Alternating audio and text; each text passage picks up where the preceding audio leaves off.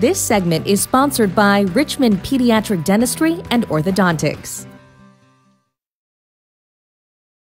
Our next guest is a brilliant student and is also considered a STEM phenom. Her passion for science started in kindergarten. By 7th grade, she was working on detecting Alzheimer's in MRI scans. She's competed in various STEM fairs and has won awards at 5 national events. She's in the process of applying for 2 patents for her inventions. We welcome Camellia Sharma to Virginia this morning. It is wonderful to see you. It's wonderful to be here in person. Yes, we had the opportunity to meet 2 years ago, I think, for the first time in a virtual format. Yep. At that time, you were competing in the Madarva Science Fair.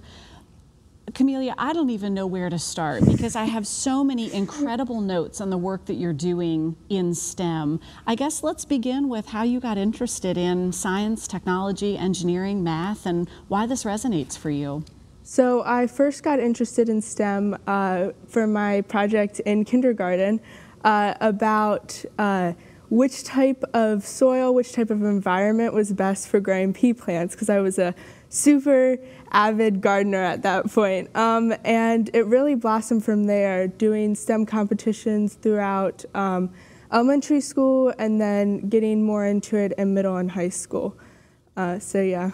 It grew literally from there, right? So you got involved and it grew from there. You're a student here in Central Virginia, and this is something that really has been encouraged in you. STEM is first and foremost, right, on our horizon in education, but sometimes students don't necessarily really gravitate toward that, and you see that, but you're hoping that that changes. Yes, exactly.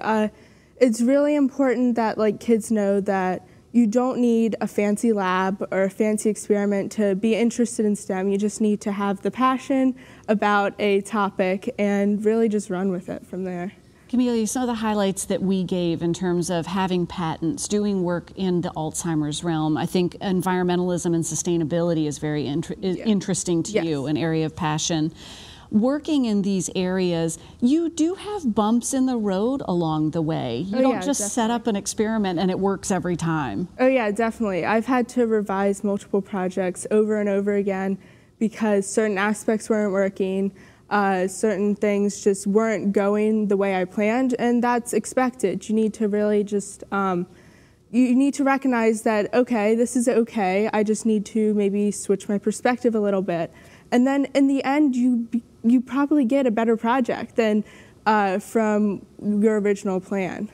Those adaptations are exciting to someone trying to prove a theory. When did you know, you talked about the project in kindergarten, when did you really engage with science and technology, and how have you continued to pursue that? Because I think a lot of folks get maybe a little overwhelmed by it. Instructors as well.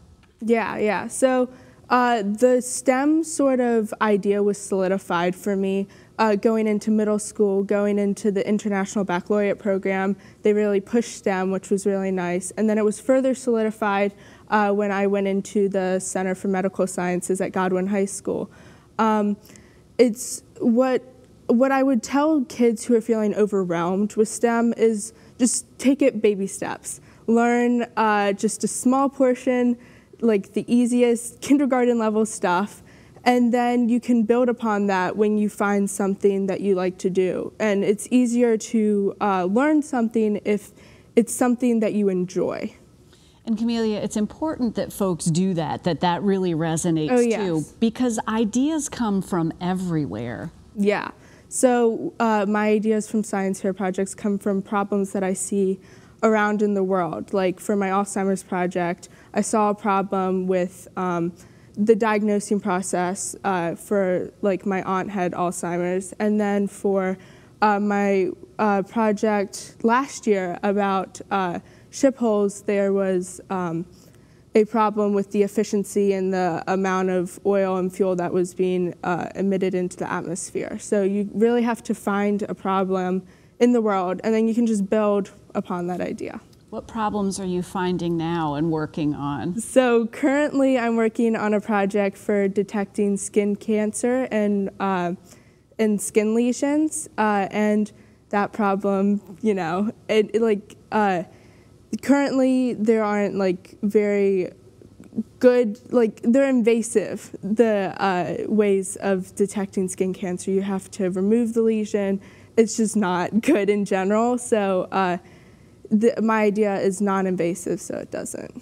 And with the prevalence of that particular scenario becoming even more regular, right? With folks detecting, with it being detected, you need something faster. You need something that's less invasive. So it's identifying and solving for that issue. Yeah, and it's also remote, especially with COVID nowadays. People don't want to go into an office. They want to be able to, okay, let me scan this lesion, see if I do actually need to go into a doctor to have it removed. A STEM phenom, and now we all know why. Camellia, it's been great talking with you. It's been good talking to you too. Let's check in again to see where this continues to go. We'll do it, you know, maybe once every year, once every 2 years. That's a good trend.